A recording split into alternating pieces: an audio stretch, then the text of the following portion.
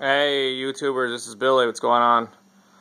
What I got here is a Homelite Super XL automatic, 1980.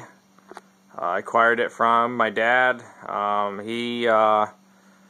Back when I was 3, I believe, he bought it in 1980, and he used it for a while. And then one time he went to use it and it didn't have no spark.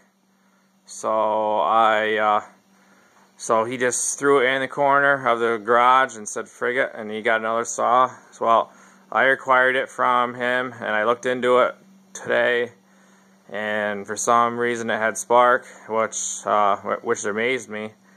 So then I cleaned it all up. There was no gas in it. Put some fresh gas in it. I put a brand new fuel line in the tank, from the tank to the carburetor. Touched up some of the red paint and put a brand new chain on it. It's got a 20-inch bar, and it fired right up, and this thing runs good. Wow, 1980. They don't make them like this anymore. So yeah, she's in nice shape.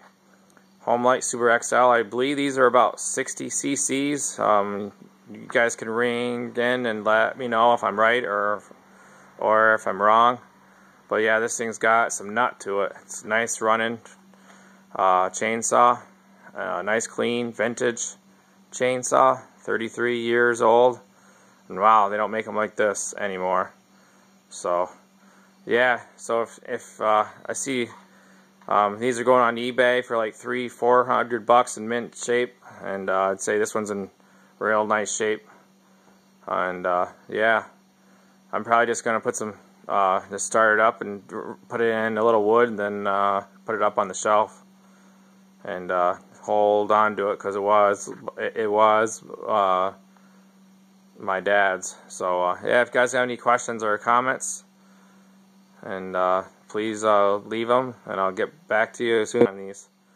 But yeah, I just thought I'd show you guys my Homelite Super XL automatic.